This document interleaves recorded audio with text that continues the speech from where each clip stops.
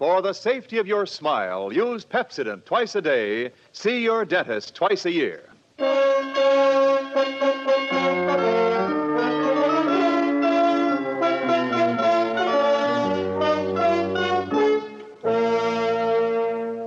Lever Brothers Company presents the Pepsodent program, The Adventures of Philip Marlowe, starring Van Heflin.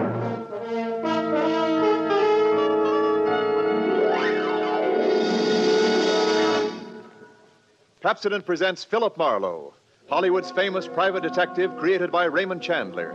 Philip Marlowe, tough, cynical private eye of Murder My Sweet, the sardonic, case-hardened detective of The Brasher Doubloon, The Lady in the Lake, and The Big Sleep. You've seen him in action in all of those top-flight mystery pictures. Now, in order that you may continue to enjoy this exciting mystery series, Pepsodent brings you The Adventures of Philip Marlowe on the air with a cast of noted radio players, and starring MGM's brilliant and dynamic young actor, Van Heflin.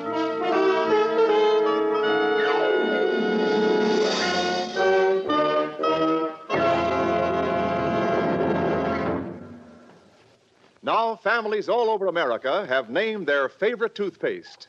New Pepsodent with Irium. New fresh-tasting Pepsodent with the new cool, minty flavor.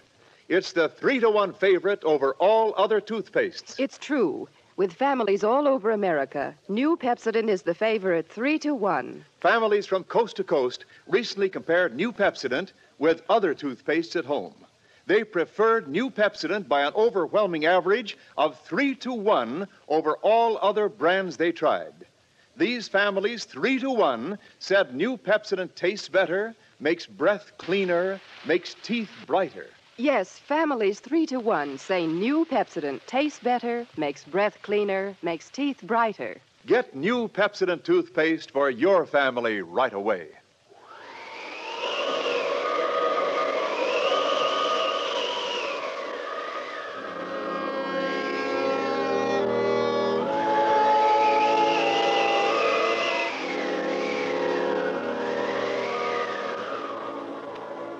There was a rough desert wind blowing into Los Angeles that evening. It was one of those hot, dry Santa Anas that come down through the mountain passes and curl your hair, make your nerves jump and your skin itch. On nights like that, every booze party ends up in a fight, and meek little housewives feel the edge of a carving knife and study their husbands' necks. Anything can happen when the Santa Ana blows in from the desert.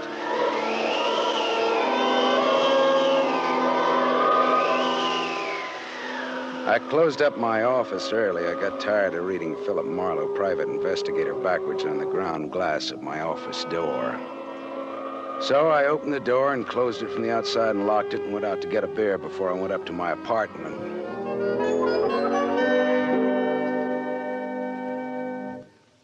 Fill her up again, Mr. Marlin? Marlowe. Marlowe. Marlin is a fish. Yeah, I know. Hey, you bartender. Give me another rye. Drunk again. What'd you expect in this business? Autograph hounds? Make it snappy, you hear? Be right with you, sport. I gotta draw this man a beer. Crying out loud, these stumble bums who come in here. You got another customer, Bacchus? Hey, Bud. You seen a lady in here lately? A lady? Tall, good-looking, brown hair, a print bolero jacket, and a blue silk dress. No, sir. No, sir. Nobody like that's been in. All right, straight scotch, fast. I left my engine running out there. Yes, sir. Yes, sir.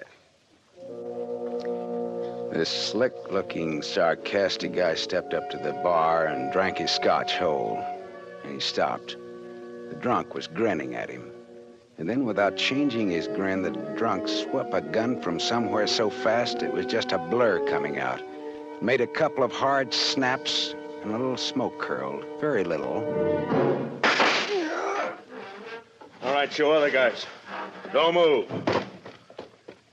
So long, Waldo. All right, don't move, you two. Oh, Waldo. But I made his nose bleed. So long, boys. Drink up. All right, get on that phone, kid. I'll get his license number. Holy smoke. Holy smoke. Too late. Drove away with this dead guy's car. Maybe he ain't dead. He's dead, all right. Where's your phone? This is for the police.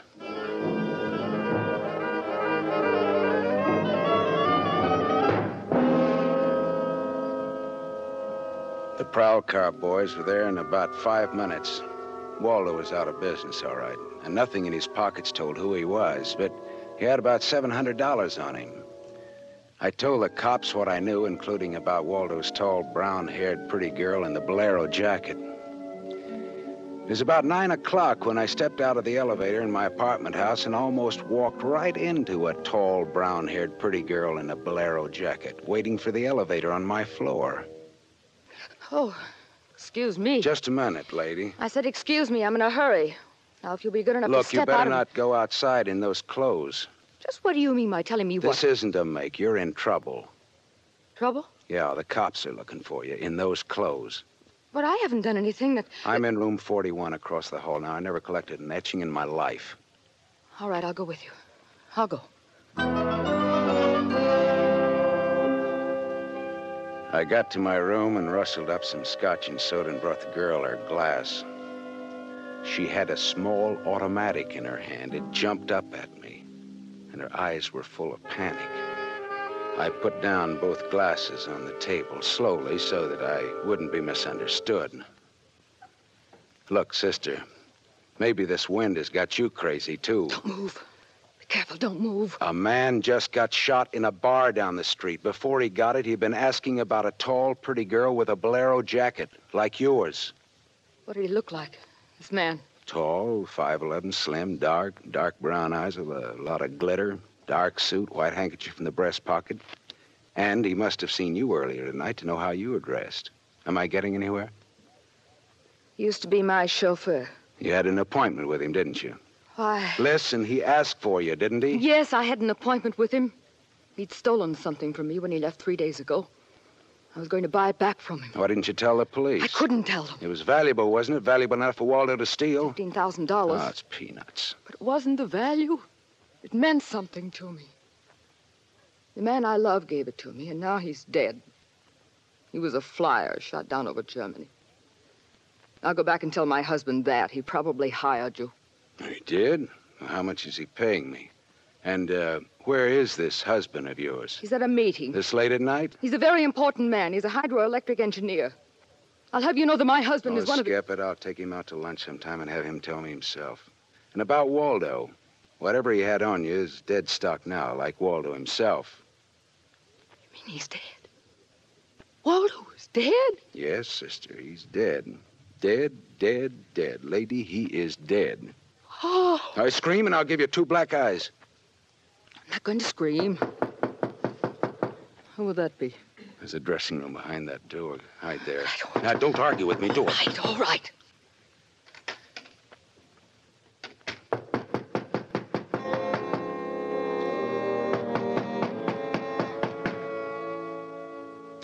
And I went to the door, making a loud, yawning sound. The backs of my hands were wet. I opened the door.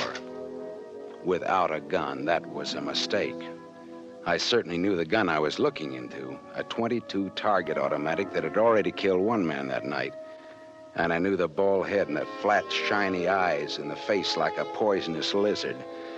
Baldy put the muzzle of his gun lightly against my throat. I backed into the room, and Baldy kicked the door shut. You alone? Look for yourself. I'm asking, not looking. I'm alone. You and that dumb bartender saw me dust off Waldo. What did Waldo do to you? Who's asking? Just making conversation. He stooled on me on a bank job we did together. Got me 4 years in Michigan pen. How is he? Dead? I'm still good, drunk or sober. Tell me why I came here, pal. You heard the barkeeper and me talking. I told him my name, where I lived. That's how, pal. I said why. Skip it. The hangman won't ask you to guess why he's there. Oh, you're pretty tough at that, ain't you? But you're slamming off, pal. All right, but you could get that gun out of my neck and try somewhere else. Oh, yeah, sure. Is this better? This suit you all right? Just so it isn't my neck. Save when, pal? It's your party. I leaned against the gun. The door of the dressing room showed a crack of darkness. The crack widened. I began to shake a little. The girl came quietly into the room, but there was white all around her iris. She was scared. She had her gun in her hand, but I was sorry for her. Dead sorry. She'd try to make the door scream. Either way, it'd be curtains for both of us. You scared, mister? You worried about any little thing? I couldn't talk. The girl floated in the air somewhere behind Baldy, and her horrified face was drifting toward us. My mouth was as cold and dry as yesterday's toast. Well, kid, how's it feel? You ready yet? Go on, say the word. Well, don't take all night about it if you're gonna do something about it. Why not, pal? I like this. Suppose I yell. Go ahead, yell. Go ahead. Put up your hands! Hey, look!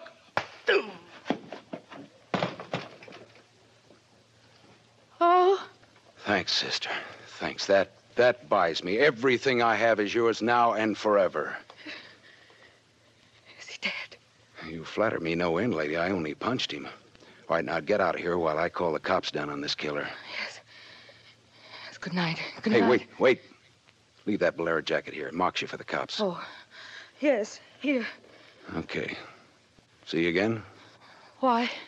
Oh, I don't know. No, I guess not. After all, who am I to be the rival of a dead flyer? I'll see that the police get Jesse James here. Good night, lady.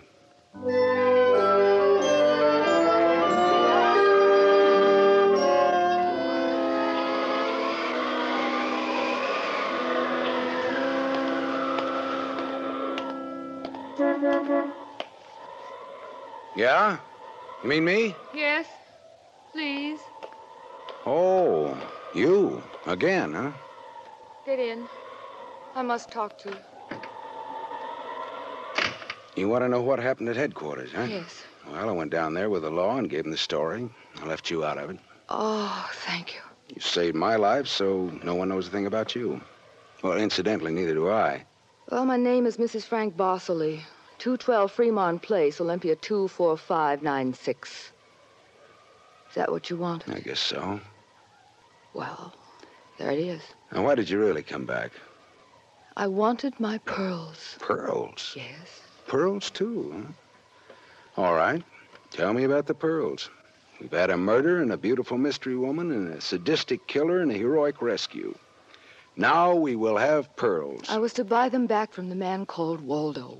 Well, I saw everything that came out of his pockets, and there weren't any pearls. Could they be hidden in his apartment? It's possible. Waldo lived on the same floor you do in this apartment house. And why didn't I know him, at least by sight? He moved in last week. He managed to get a sublet. Great, a sort of an amateur magician on the side, huh? It's getting rather late. Yeah. What about your husband this hot, mysterious night? He's still at his meeting. Well, you could have brought him along. You could have sat in the back seat working out a problem in hydroelectrics while... While what? Well, I didn't have any answers. They wouldn't sound cheap or just ridiculous or from the sophomore class in repartee. I had an unlit cigarette in my hand. I threw it out of the window. I took a hold of her and kissed her. She sat very still. I was shaking when I let go of her. Her voice trembled a little when she spoke. I meant you to do that. I wasn't always that way. Only since Johnny Dalmas was killed in the war. He gave me those pearls. 41 of them perfectly matched with a diamond propeller clasp. I'd have loved them if they'd been wooden beads because he gave them to me. I love Johnny. The way you love just one time. You understand that? What's your name? Lola. Lola, how did you explain a $15,000 pearl necklace to your husband? I told him they were imitation, and I bought them myself. How did Waldo latch onto them and what they stood for? When my husband was in Argentina, Waldo and I'd go for long drives. I was restless and wretched because of Johnny. Sometimes Waldo and I had a little drink together, but that's all. But you confided in Waldo about those pearls. I was a fool. And when your husband came back, Waldo stole the pearls and offered to sell them back to you, or he'd tell Papa, huh? I was a fool. And now you think the pearls are upstairs in Waldo's apartment? I suppose it's a lot to ask. No, sweetheart, huh? I've been paid. I'll go look. Wait here, huh?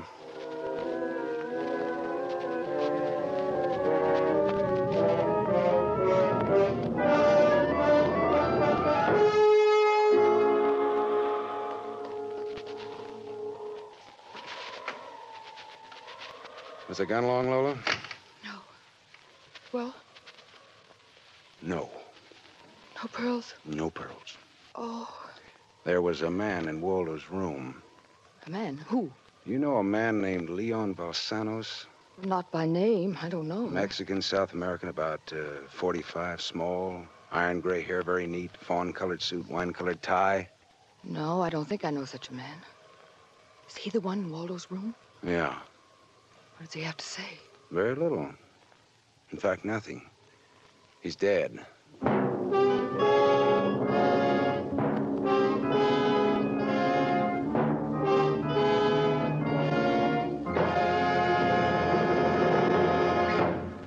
You are listening to The Adventures of Philip Marlowe, starring Van Heflin, with music composed and conducted by Lynn Murray. Yes, families all over America have named their favorite toothpaste. New Pepsodent with invigorating Irium foam. New, fresh-tasting Pepsodent with a new, cool, minty flavor.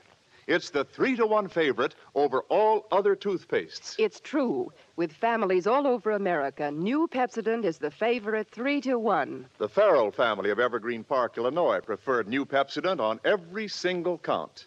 The Farrells say new Pepsodent tastes best of all, makes breath cleaner, makes teeth brighter. On all these counts, by an overwhelming average of 3-to-1, families prefer new Pepsodent over all other toothpaste they've tried. It's a fact. Families 3-to-1 say new Pepsodent tastes better, makes breath cleaner, and makes teeth brighter. Remember, this is not just our opinion. It's the honest conviction of the Farrells and other families who compared new Pepsodent with other toothpastes they had at home.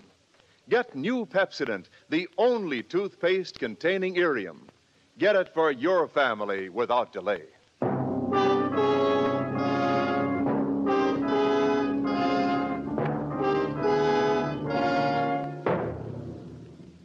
We continue with The Adventures of Philip Marlowe, created by Raymond Chandler and starring Van Heflin, who appears by arrangement with Metro-Goldwyn-Mayer, producers of the Technicolor musical Fiesta, starring Esther Williams.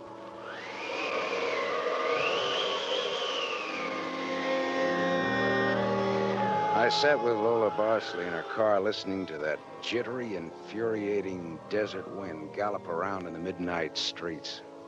I just told her about the Latin-looking man I'd found in Waldo's room in a very dead condition. I held her hands until they stopped trembling.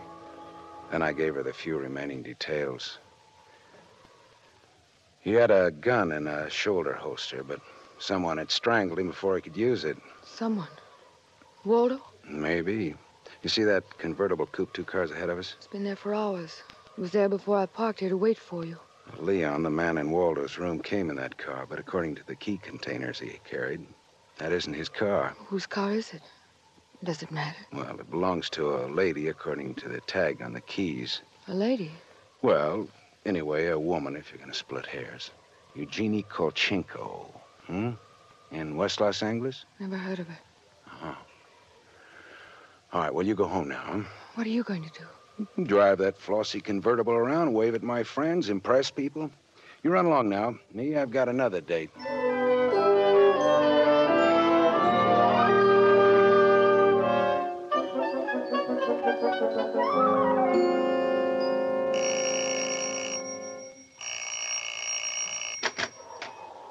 Yes? What is it, please? Miss Eugenie Kolchenko? Yes? What is it? Did you lose or misplace a pigeon gray convertible coupe? What are you saying? Now, don't be alarmed. I found it and I brought it home to you. Come in, please. It is a reward you wish. Shall we say... Snap out of it, Dragon Lady. Who was he? Who was who? The little guy, Leon. You loaned your car to. He's dead. Who was he? Oh, no. Oh, yes, yes. Eugenie. Darling, come here, please. What's the matter, honey? Who is this man? I came about Miss Kolchenko's car. What about her car? The gentleman who borrowed it couldn't return it on account of he isn't alive. He's dead. Darling, he's dead. Well, that's putting it more bluntly, of course. Dead, huh? Completely. Who are you? Philip Marlowe, private investigator. My card. Mm-hmm. You told the police yet? Never do at once what can be deferred pending negotiations. Aesop. I might negotiate. Oh, peachy. What do you know, Marlowe? A man named Waldo was shot in a bar tonight. I happened to have the inside as to who he was, and when I visited his apartment tonight, I found this Leo Balsanos dead. He wouldn't have had $500 in 20s on him, would he? No, but this Waldo had over $700 on him when he was killed at that cocktail bar, mostly in 20s. Is there a basis there for negotiations yet? Very well, Marlowe. I'm a married man. There were certain unpaid bills for some stuff Miss Kolchenko here had charged to my account. But you told me I might charge to your account. All right, so I wasn't very bright. That might be the understatement of the decade, but go on. I had the unpaid bill safely in my briefcase. Somehow this Waldo had a chance to steal the briefcase. I hired Leon and gave him $500 to buy back those bills from Waldo. Instead, Waldo took Leon's dough and was forced to kill Leon in the process. And then he went out to keep another date and accidentally walked into an old pal hostile enough to blow him down. And someone still has those bills. And I'm in for a divorce suit. The man who shot Waldo got away in Waldo's car with your briefcase in it. Yeah, that could be. The cops caught him. Oh. Then the police have the briefcase. Maybe. But the police are interested in solving crime, not in tossing mud for the benefit of sensation eaters. Look, I've got a friend or two at headquarters. Let me see what I can do. It's worth $500 to me. Well, then that's what it'll cost you. Well, good luck. And, thank you, Mr. Marlowe. Philip Marlowe, remember? My name is Frank Barcelay. Barcelay? Oh. What does that mean? The big hydroelectric engineer? Yeah. How did you know? My voices tell me. Who? Darling, this man is manifestly insane. It's the heat, Miss Kolchenko. It's the Santa Ana. It's the desert wind. May I use your telephone?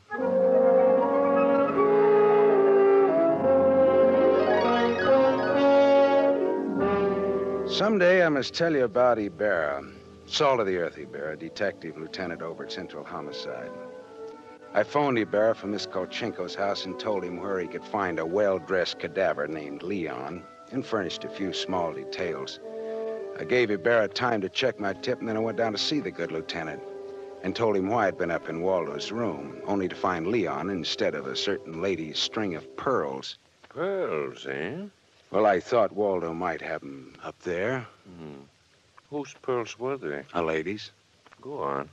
Or they might have been in Waldo's car that Waldo's killer drove away in. Yeah. Oh, what, yeah? They might have. Also a batch of unpaid bills charged to the account of a certain Frank Barcelay? Yeah. Uh-huh. Well, now, the police aren't interested in domestic scandal. They want to prevent or to solve crime, right? So? So I've got $500 for the police fund if those pearls and those bills are returned to their rightful owners. Quit your kidding. No, it's a valuable necklace. Yeah? There's your necklace. That's it. 41 pearls, perfectly matched diamond propeller clasp. That's it. That's the one. Take it away, Marlowe. On the level? Just tell me straight what it's all about, all I ask. Sure. Well, this Waldo was blackmailing a wife with the pearls and her husband with the bills, a guy by the name of Barcelay. Well, Barcelay sent Leon to get the bills from Waldo. Instead, Waldo killed Leon, then stepped out and happened to get shot by that guy at the bar. Now, if Barcelay's name stays out of the paper, I get $500, and that goes to the police fund. We'll keep him out. Well, now, I'm not in this case for money. I just want to get back the bills and the pearls. As you say, Marlowe, the police aren't in business to sling mud. Well, you can deliver the pearls to the lady yourself if you like. No, She no, lives no, at... No, Marlowe. You better take them to her. You see, except for the diamond propeller clasp on them, they're phony. Phony? But... All but the clasp, Marlowe. All but the clasp.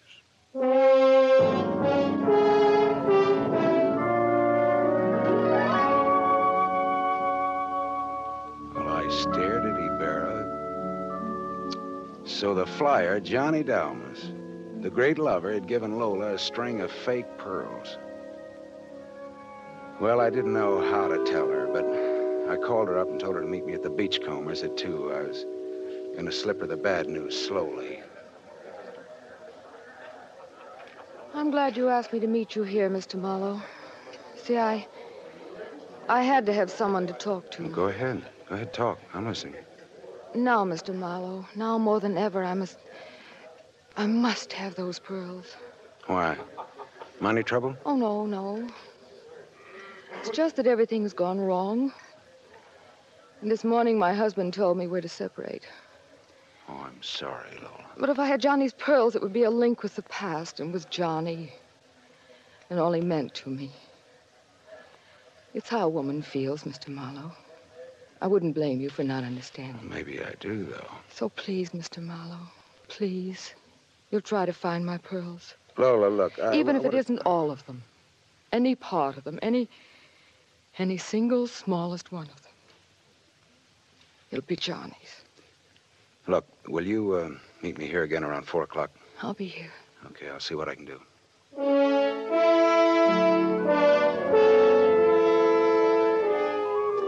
There was only one earthly decent thing I could do. I took Lola's glass pearls to a jeweler, and I had him take off the diamond clasp and put it on one of those strings of so-called simulated pearls that they sell you for $3, tax included. And I went back to keep my 4 o'clock date with Lola at the Beachcombers. Well, Mr. Marlowe, anything new? Yes, the police found some pearls in Waldo's car. They found my pearls? No, not exactly. Not exactly. Well, Waldo was getting set to gyp you, Lola. He had the diamond clasp of your necklace attached to a string of cheap imitations. And then he sold the real pearls. Oh, how... Oh. These are the imitations here.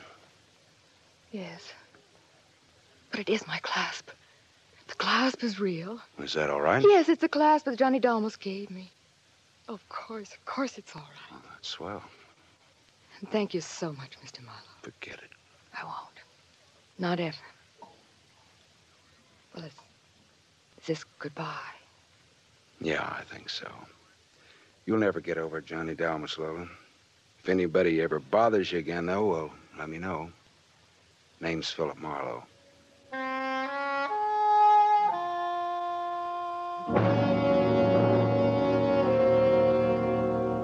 I drove almost to Malibu, and then I parked and walked out on a rock cliff jutting into the Pacific Ocean. Then I reached in my pocket and dug out the string of Bohemian glass pearls that Lieutenant Ibarra had found in Waldo's car. I cut the knot at one end and slipped the pearls off one by one. One by one, I flipped them into the water. The gull swooped down on them and then flapped up again, screaming indignantly. The phony pearls had fooled Waldo and Lola Barsley, but they couldn't fool a seagull. I said to myself, to the memory of Johnny Dalmas, just another four-flusher. I listened a while to the wheeling seagulls. All at once, I realized that the wind had died. The Santa Ana had blown itself out. The red wind was done. It was over.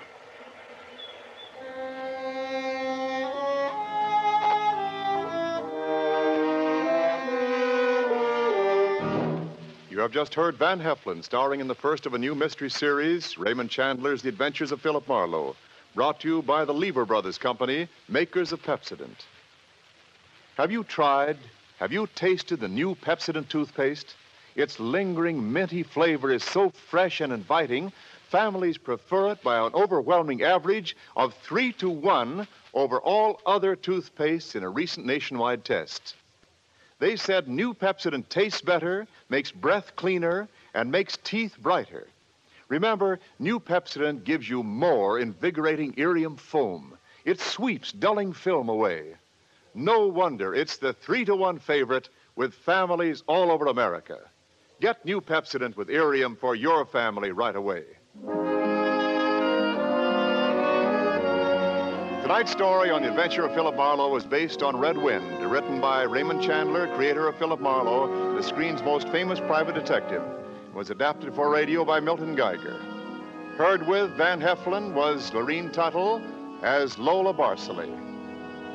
And this is Wendell Niles inviting you to listen again next week at this same time to another exciting story on the adventures of Philip Marlowe, starring Van Heflin with a distinguished cast. This is NBC, the National Broadcasting Company.